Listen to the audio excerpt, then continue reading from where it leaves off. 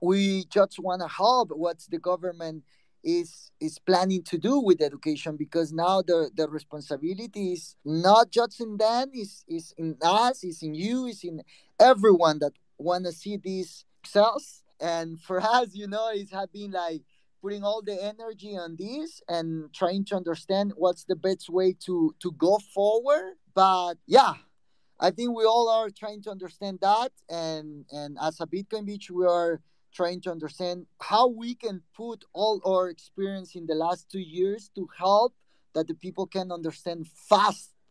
Because in another side, is like there is not like any secret. There is nothing. Education for educate people is it took some people get it fast, but some people took more time. So it's gonna take time.